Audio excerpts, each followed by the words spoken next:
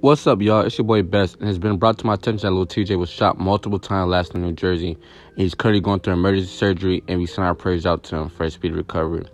According to TMZ, a shooting took place at two locations last night in New Jersey, Chipotle and a nearby gas station. We are not sure which incident involved Lil TJay yet, but this is sad because they always say you're going to get the most hate from your hometown because they hate to see you grow. But as a rapper, it's like the hate can come from anywhere. People will see you have jewelry on and want to take it because they can't afford it, or they just want to see you really living what you're rapping about, which I believe is a dumb reason to take someone away from their family.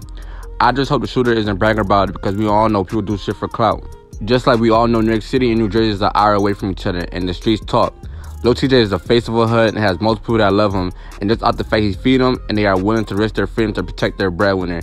And you attempting to take their breadwinner life might have just started a war that won't stop, especially when you beef with someone that has bread. I just want all the people to think about it, bro.